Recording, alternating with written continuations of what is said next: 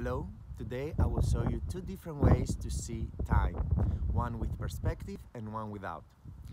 In this shape here, I have designed my sun and a triangle that represents a certain point from Earth that we perceive day and night. Now, if we see time from the center of the sun, time doesn't really exist because we don't have day and night. What we have a constant stream of energy, of light energy, that is expanding and lights up our whole solar system.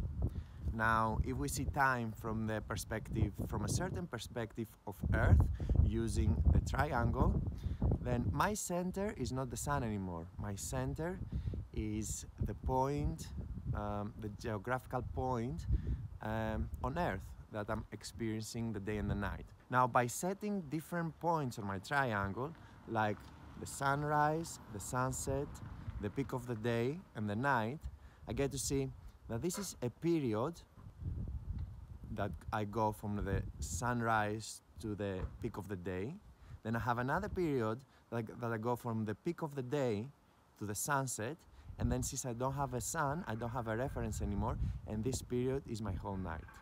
So actually, I still have a circular period here, but it's completely different because it's with degrees. While here, there are no degrees at all. Makes sense?